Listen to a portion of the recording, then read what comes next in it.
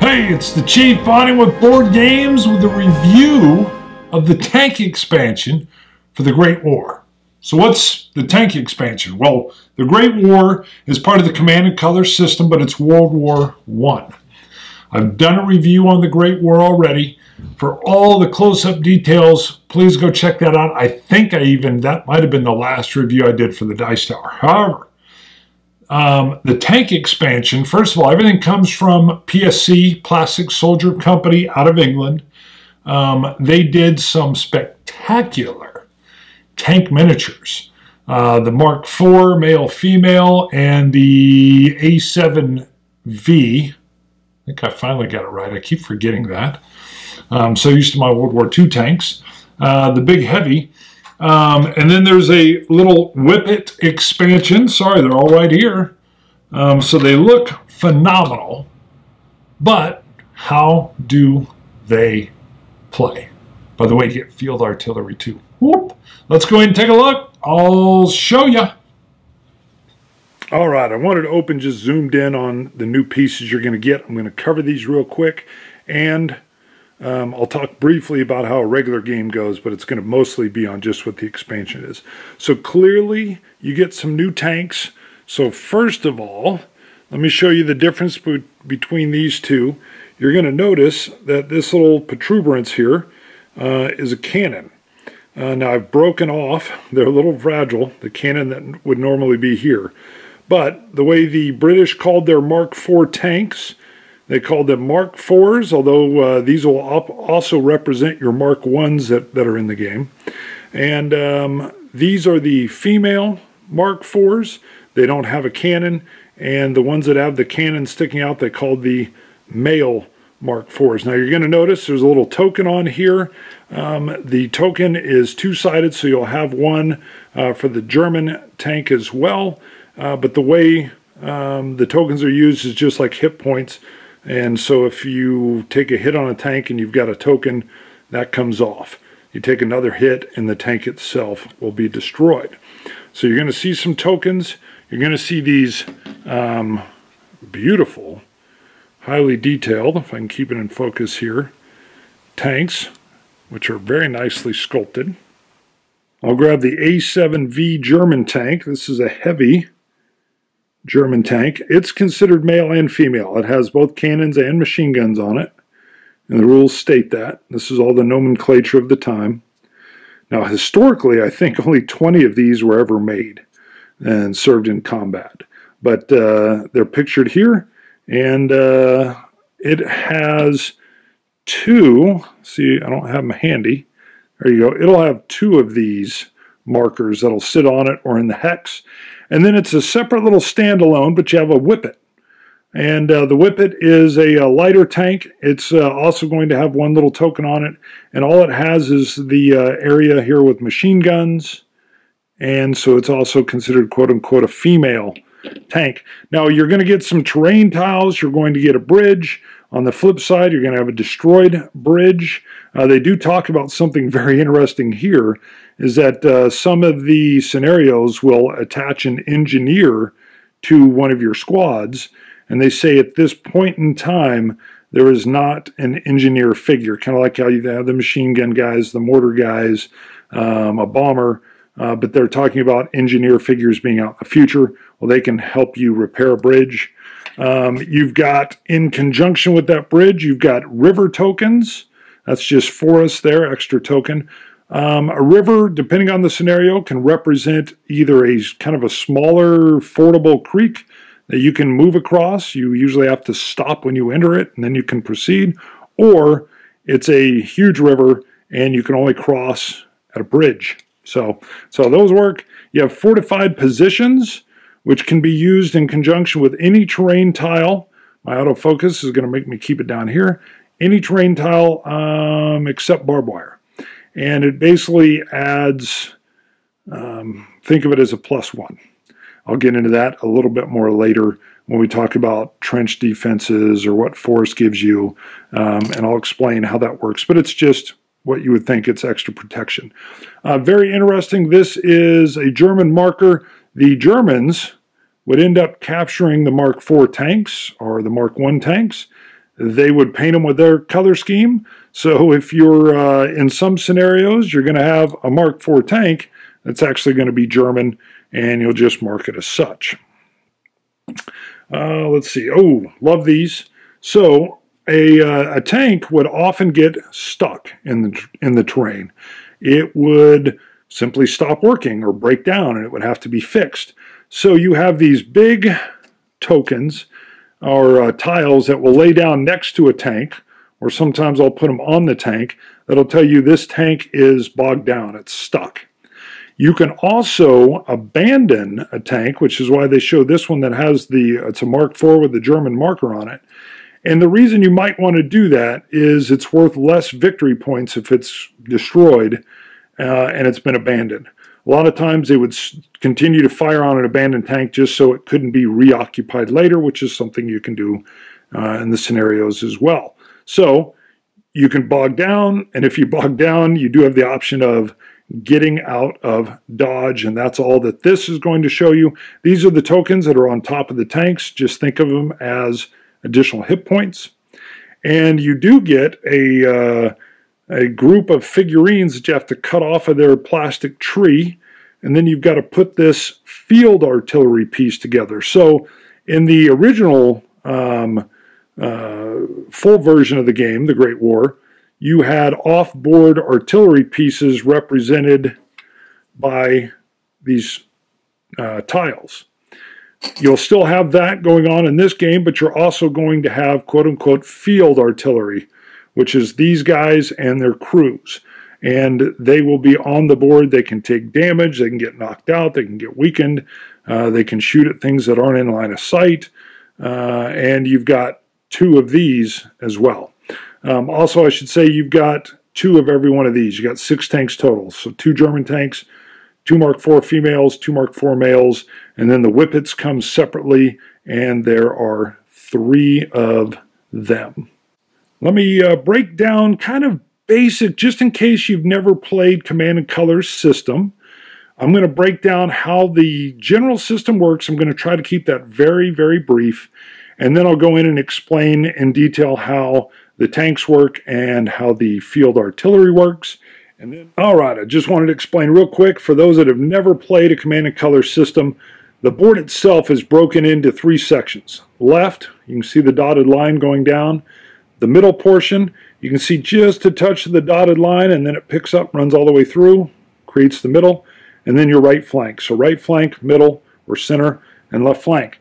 Those will correspond with your command cards, and you're going to have a set of these cards, and they're all slightly different. I mean, you'll have some that are the same as well, just like showing here. All right, where these are, this is an attack center, this is a probe center. So the probe center is going to allow me to activate 2 units that are in the middle portion, whereas an attack center would allow me to activate 3 in that area. But you can see here I've got assault right, okay, and here it explains that I can order units that are all on the right section. So I can issue an order to all battlefield units in that right area. So everybody, not just 2, not just 3 like I showed you, everybody on that right side is going to be able to activate. Now, I've played games where you end up with 1 unit over there, but you really need to move them. And you're like, great, okay, it's not nearly as helpful for me. Similar, probe left, I'm moving to attack right. So these cards will end up functioning in a fog of war basis. So the cards operate fog of war. You don't always have the cards you want to do exactly what you want to do on the map.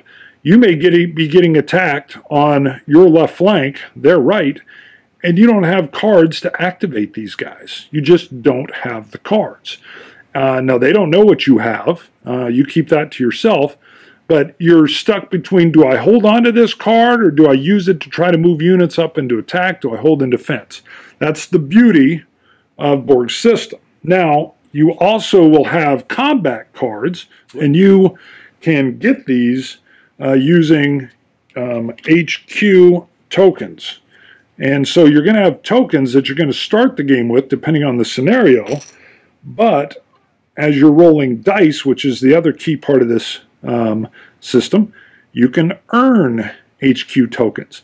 Now it gets into the minutia of if I'm doing this and a follow-up attack and do you still, so I'm not going to get into that, but just know that you can earn more of these, which can be used to do, think of their headquarters. They're like command and control that allows you to do some more things with your cards. So talking about the dice allow you to do a roll and to immediately, that would be a great roll, see what you have. That one just went on the floor, to see what the effect has been. I'm going to go in a little bit and show how these work in conjunction with the tanks, but needless to say, generally if you roll, this blast is going to be a hit, generally a guaranteed hit. This will be a hit on troops, but sometimes, and this is a quirk of this World War I system, the Great War, you can, depending on your terrain, instead of rolling less dice as the attacker, the defender actually gets to ignore some hits. That's a little bit of a twist with this system. So if I'm in a trench, I could ignore 2 hits, 2 soldier hits, but I would not be able to ignore a blast. That would still be a hit. If I was in a trench, I'm just going to continue using the trench, I can ignore a retreat flag. I can actually ignore 2 retreat flags. So you could do an attack where you're only rolling 3 dice, and I could roll, well, if I rolled what's here now, I might get some headquarters tokens, but the unit I attacked would just ignore that retreat flag. If they were out in the open, however, they would be forced to move backwards. So terrain provides you the ability to kind of absorb some hits that may or may not come from the dice. I'll dive in. I'm going to show an example of tank combat. They all really kind of combat very similarly. You have cannon in the 2 male or male and female tanks, and then you just have the machine gun coverage with the female Mark IV and the Whippet. We'll go in. Oh, and field artillery works very much like regular artillery, but it's on board. It's attackable. It's movable. And other than that, it's very much, it even is the same figure, but in 3D live with troops that can take hits, and you get 2 of these. So I'll go in and I'm going to show a simple attack formation with the troops here and how it factors in, and I'll show you what the range of the tanks are and how close combat works and ranged combat works. All right, I'm zoomed in on an A7V German tank. You can see it here. I've got 2 hit counters on it. It hasn't been struck yet. I've got a rifle infantry team in the open, which God knows they wouldn't want to be there if this was the case, but they are. They are not adjacent. They're actually 2 away. Same here, and I've got a rifle unit in a trench. So I want to first show, ignore these guys at the second. I'm going to set them up to end up showing close combat in a second. I could probably even get rid of that unit, but we're going to leave it as is. So if this unit was, let's just say, firing at these guys in the open, they don't have any terrain modifiers that are going to help protect them. So they're in the open. And if this was the result, so they're 2 hexes away, let me bring it on and show. All right. So this is where the tank is. Close combat, you can see the parentheses. They would be rolling 4 dice, but we're not doing close combat. We're doing ranged combat. So we're 2 away. You'll be rolling 3 dice. You can see if we were 3 away, we would be rolling 2 dice. And if we were 4 away, we would be only rolling 1 die. So we're doing ranged combat with 3 dice. And we're going to say it was attacking this unit here, this rifle company. All right, at a range of 2, the deadly dice are in effect and they count as hits. Otherwise, if it was a further range, they would just be misses. So this unit would take 1 hit for the soldier, and they would take another hit for the deadly die. They would lose 2. That would have left 2 guys still present, and they would have had to retreat 1. And they have to retreat back toward their lines. That would be good for them in this case because they would end up in a trench. But that's how the system of dice works. So let's move the tank up into here. Let me get these guys back into a trench, and we'll leave the same exact result. All right, I moved in to show some close combat with this unit. I'm going to leave the dice here. The markers are still here, and we'll cover what the tank will do after combat or even when moving in a second, but I wanted to show a close combat. So, this would be a ranged combat with 3 dice with troops in the open, and the deadly die would be in effect.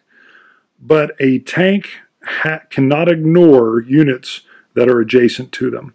So even though that is a juicy target, the tank must focus on these units that are adjacent. So not being fired at here, assume this is the roll. It's close combat, so 4 dice would be rolled. We're going to add 1 more, and we'll just say it was this result here. In close combat, we're not paying attention to the deadly die. So this trenched unit would be able to ignore both of these infantry hits. They wouldn't affect, and they're able to ignore, again because of the terrain, that retreat flag. And I know it's a little hard to see that. The yellow is a retreat flag. So if that was the die result in close combat, you would have had no hits here. But I wanted to show the interesting nature of this is the one I would probably want to fire at, or maybe I would have maneuvered in a way that I wouldn't be right up on this trench. But this is what you would have to do if you're adjacent. Now let's assume I was back over here and I did fire on this unit and I was able to get this result. So we're back to ranged combat. It's 2 hexes, 1 and 2. He would have taken 3 losses and a retreat. So 3 units would have been gone.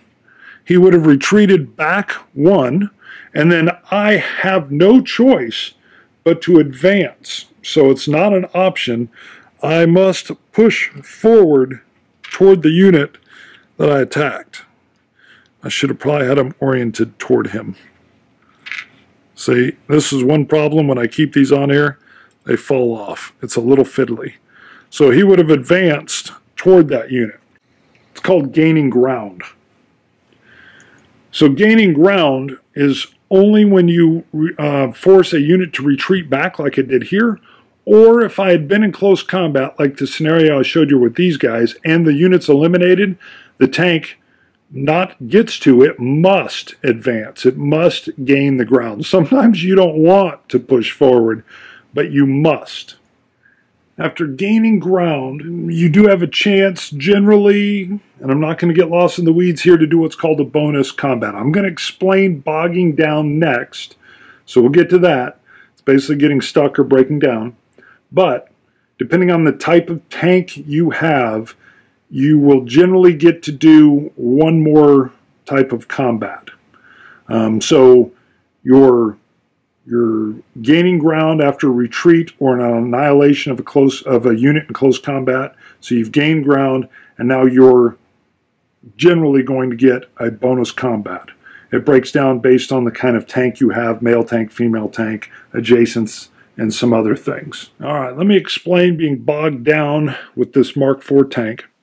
So it can move 2 hexes, so it moves into its first one. It doesn't have to check for the bog.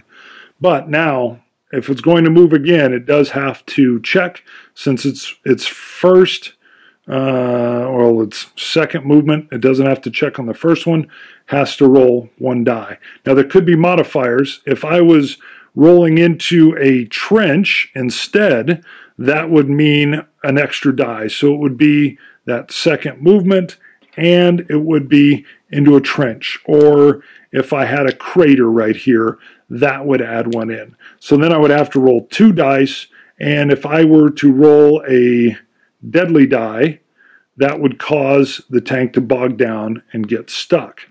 Now remember, if I just had an enemy retreat, I'm going to gain ground and I have to move forward. I would roll 1 die for that as well. Or if I was gaining ground after eliminating a unit, I would also have to roll a die then, because this is in gaining ground. So it's a possibility that I could have to gain ground and I'm going into a crater, in which case I would be rolling 2 dice, and the chances are, well, you start to go up and get higher chances that you might bog down. That's why you don't have an option but to gain ground. It causes a little bit of chaos out in the playing field with your tanks. All right, so this tank is bogged. This Mark IV is bogged. How do I get him unbogged? All right, they call it a bogged down recovery. Yes, I've said bogged several times.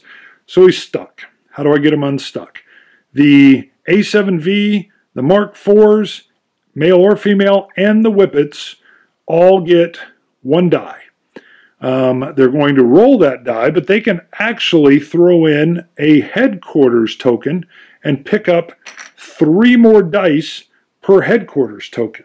So if you want them unstuck, and you've got the headquarters tokens to spend, you can add several more dice. Now, I will tell you that the Mark Is, which you will use the Mark IV tank when you're playing with the much older Mark Is, they get no recovery dice.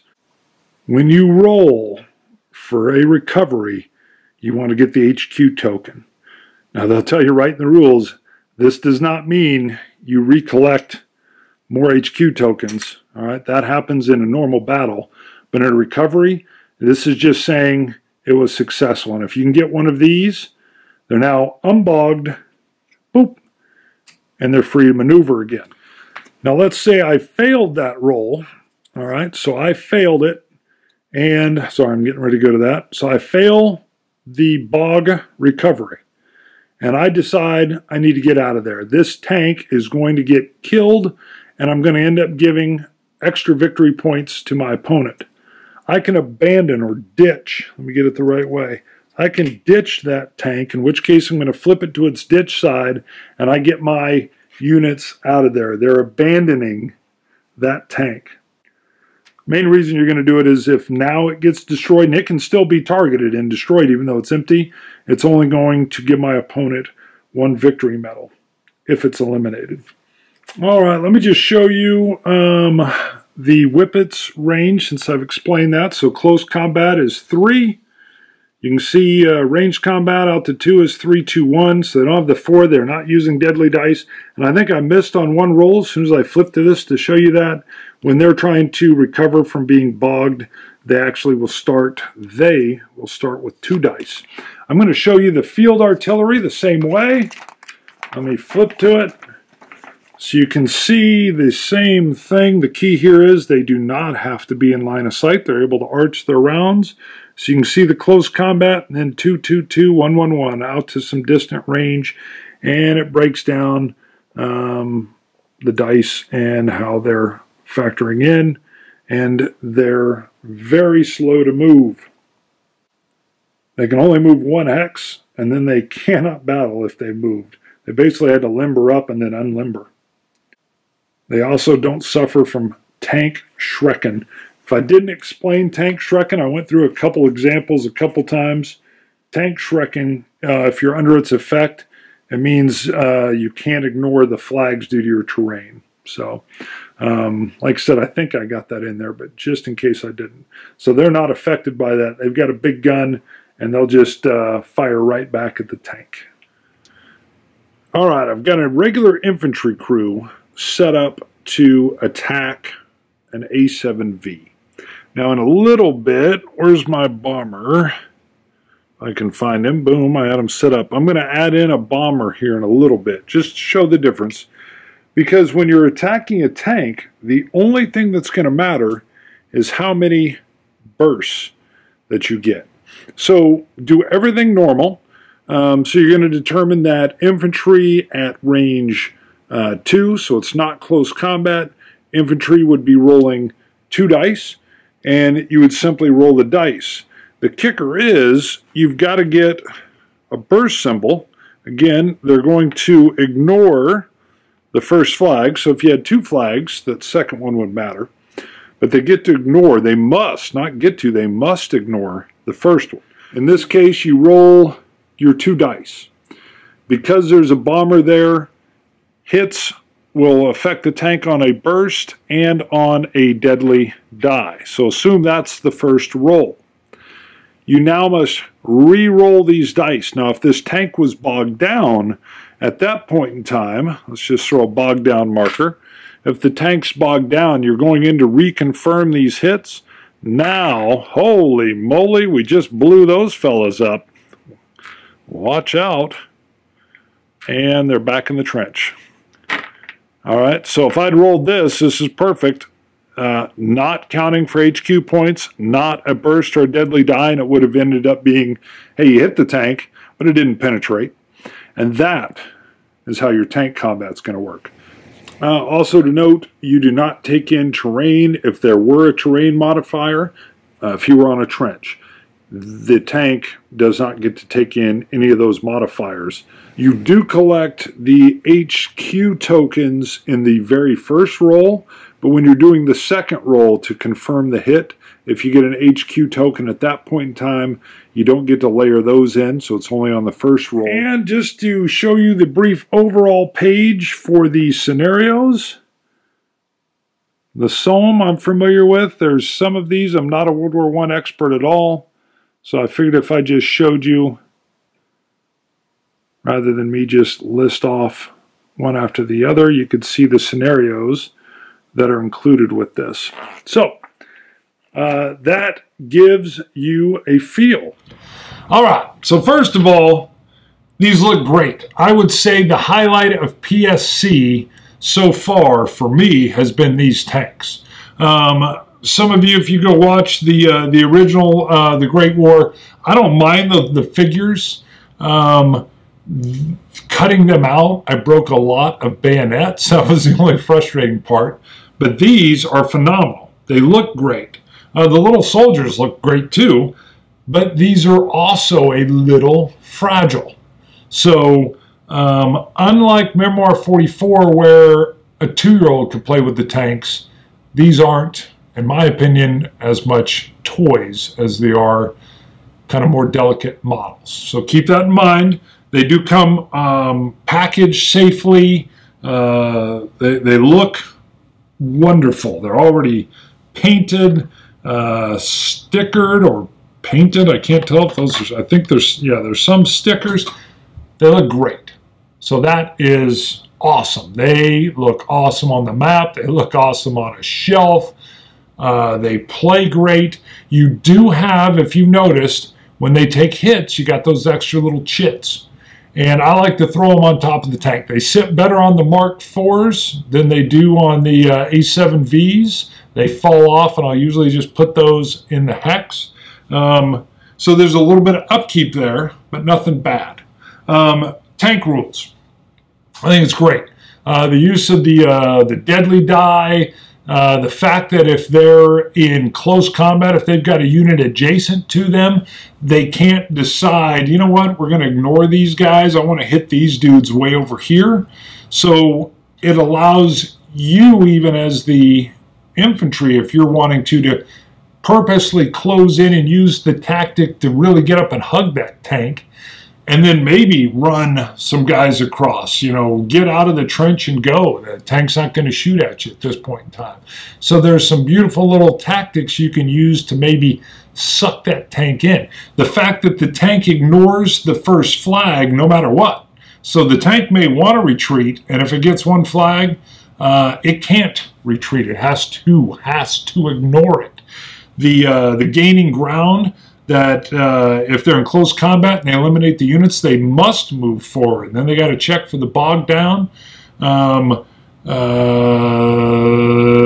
Same deal if they get a retreat with flags and they move forward. So you see this push and pull with these tanks as they come in. I did not play all the scenarios. There's a bunch in there. All I played was the opening scenarios to get familiar with the German tanks and the English tanks and to see how the mechanics work. My son loves this game. When I got the original version with just the troops and the off-board artillery, he had such a fun time, and he had no idea what World War I was. I think he was 9 at the time. Boom, we're up and playing, and he's like, can we play again? Can we switch sides? Yes. And he loves the little miniatures. So the Whippet's great. That's the bonus little extra here where you get the tinier little tank. Again, looks gorgeous. The field artillery, wonderful. It's not off board. They can be hit. They can move. They can't move fast, and when they move, they can't shoot. But now you can pick at them. They don't have line of sight issues. They can lob their rounds wherever they need to go. Let's see, adding rivers, great, that's good. Bridges that can be blown up or forded. I was extremely intrigued with the little note in the rules that there will be engineers that will be added probably, hopefully in the future, kind of like how you have the bomber guy.